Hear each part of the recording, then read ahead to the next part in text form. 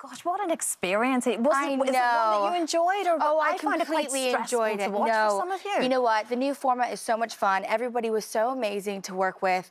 It was kind of a rebirth to my music career in some sense. I look at Simon, Nicole, and Louis as people first and judges second. Yeah. You know, I think that the chitter-chatter before kind of put me in a place of like, oh, God, okay, wait, now we have to sing.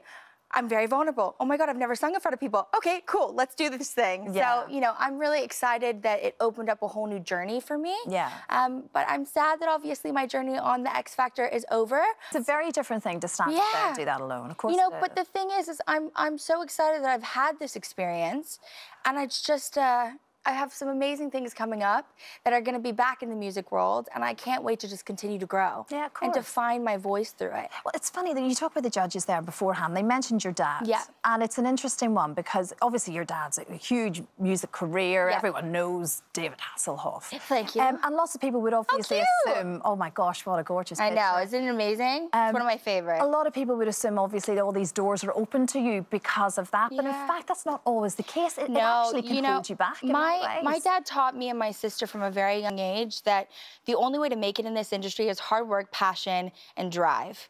And that's exactly what I've done. And, you know, everything that I've accomplished has been on my own merit. And I think at the end of the day, you know, I'm an actress and I'm known for fashion. Music has always been something that's been a part of my family, but it's not something that I'm known for. So this is a very different, vulnerable experience. I'm very excited for it. But, you know, this is my journey, and I want to make people realize that this is me coming out there on my own.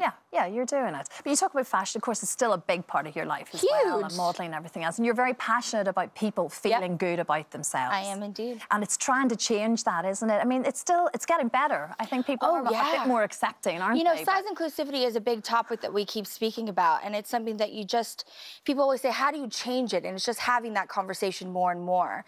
There was a study that just came out that Simply Be did for their New Icons campaign, and it was about that 84% of women feel like we've actually made huge strides in the fashion industry, but 81% still feel like we're ticking off a box. So it's a very interesting world that we're in today. When the catwalks, I think that we have made so many amazing strides having diversity, but there's still a long way to go with campaigns and being able to say that beauty comes in all different shapes and sizes. Yeah, and always has and always will. Always has and always will. I don't get why it's such a big shock to everybody. It's only just now been spoken about in the media, but it's been around since the day that it started. Of course, of course. But you do a lot of that on telly in America as well, don't you? So fashion is a big part of it. Yeah, I work as a Good Morning America's makeover host. I obviously do a curve style spot here on This Morning. Yeah. You know, and I work in many different arenas when it comes to fashion, not just obviously in modeling.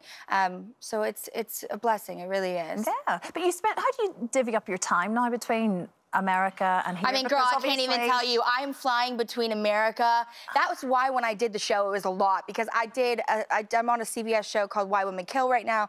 I shot that. I went to New York for an appearance. Then I came and did X Factor. My mind was completely in a whirlwind when I had to sing. I was like, what continent am I on?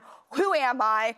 What's going on? So, you know, it was a lot. I fly back and forth every week, so it's a journey in itself. A British man has stolen your heart, you know what? He is, and that's a big reason why I come back and forth so often. It's worth it. That one day with the man makes it worth it. How cute! Oh, wow, it's so big. It looks so good, doesn't it? That was actually on my birthday. Oh, was it? It was. It was kind of love at first sight, really. It was.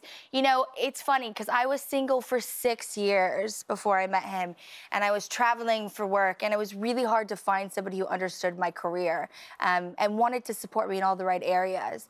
And when we met each other, it just clicked. I met him literally on a Saturday. I mean, I knew his family before, so don't seem like this is weird, but I met him on a Saturday. He came up to my hotel on a Wednesday for a date, and he ended up staying with me because I was living in hotels, and it's just, it's been inseparable ever since. Meant to be. You know what? Say. Hey, I know you're taking it as well, so I'm sure you have a similar story. Absolutely, as it should be. Hayley, it's so great to see you, actually, because I watched you at the weekend and I thought, oh, it's not nice with Louis having to say, OK, it's over. You know, but, as you say, it's not the end of my music journey for my own self. It's the end of my ex journey, but I'm very excited to see what's to come.